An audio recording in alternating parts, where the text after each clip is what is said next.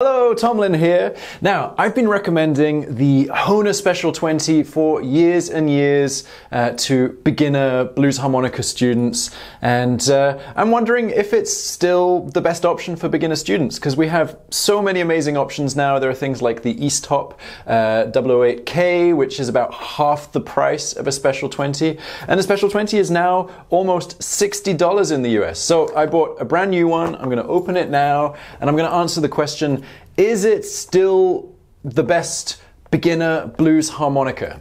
And one thing that I'll say while I'm opening up this box, Hohner say on the back of the box that the Hohner Special 20 is not good for blues.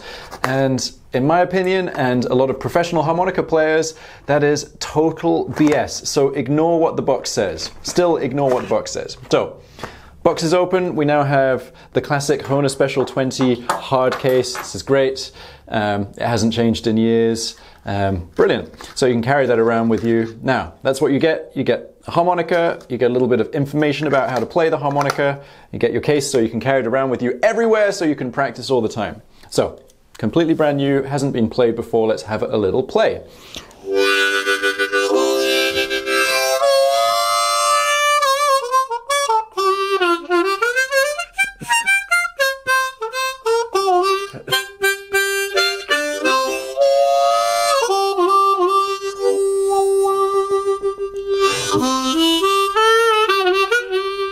Okay, so it plays great, just like all modern Hohners do, certainly the more expensive ones. I'm not sure about the cheaper ones, I've not played one of those in a while.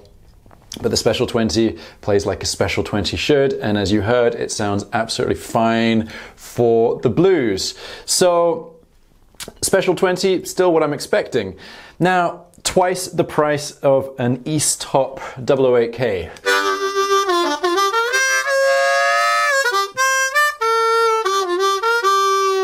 Now, if you watched my review of the East Top, you'll know that I was really impressed by it. But there was one big problem with it. And that was that although it was a brand new harmonica and it played great in general, I had to fix it after not playing it for very long. And I don't think that that's something that a beginner wants to have to do. So that is a major red flag. And I started getting quite a lot of comments from viewers and students saying that they had bought a bunch of East Tops and that they were pretty good to have just to throw around, put them in the car or whatever, but there were quite often problems. So there are quality control issues. Now, when I first started playing harmonica back in the early aughts, we were just coming to the end of a really bad period of Hohner history, and they weren't that great in terms of quality control. But since then, the quality control has gotten so much better that a Hohner Special 20 is always going to play well, at least I think it will, and every time I've picked one up, they have, and I've just got a brand new one today, and it's great. So, is it still the best harmonica for beginners? I would say yes. All the reasons that I thought it was a great harmonica for beginners right when I first picked one up are still there. If you want to find out what those are, I would click up here to watch my video all about it. But what I would really suggest is if you are a beginner, just go and buy a Hohner Special 20 in the key of C.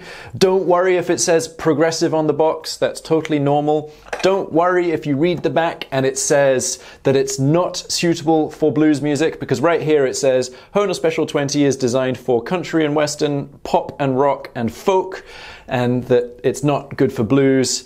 But that's utter BS. This is a professional grade instrument for only $60, which if you play any other instrument, guitar, piano, saxophone, is completely unheard of. So highly recommend that you still start with a Hohner Special 20. And if you want to know why, just click up here to see why I think it's the best harmonica for beginners. And final notes.